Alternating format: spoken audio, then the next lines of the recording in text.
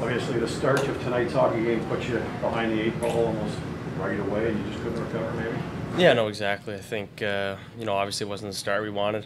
In the second period, I thought we pressed and, I thought we were back into the game there. And obviously they got a big goal late there. But, it's just, a bad start. And we'll bounce back tomorrow and have a better one. What do you learn from a game like this, knowing that you're less than 24 hours away from your next game?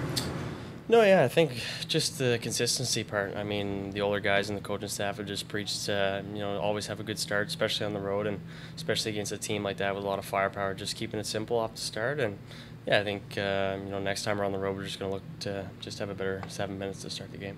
Just based on your look on the big screen after the disallowed goal, did you sort of anticipate that it was going to go Toronto's way in that challenge? You know what? I honestly haven't seen it yet. I was looking up the jumbotron there, but I didn't get a look at it. But boys said it was pretty close, and it's hockey. Sometimes they go in for you there, and sometimes it goes the other way. It's just the way it is. So hopefully next time it'll go my way.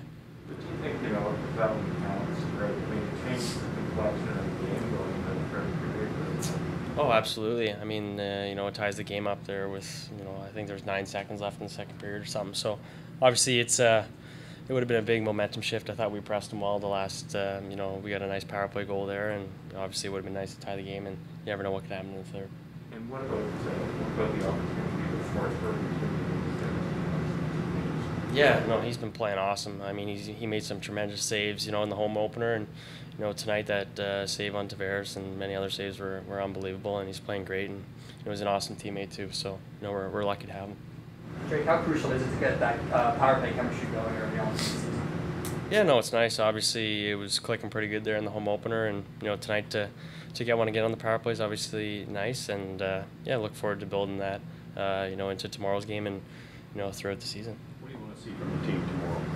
Yeah, obviously we're playing pretty quick back-to-back, and just to keep it simple, I mean, it'll be nice to get back in our home rink. The fans were awesome the other night, so the boys will be excited, and Dallas is a good team, so it'll be a good test for us.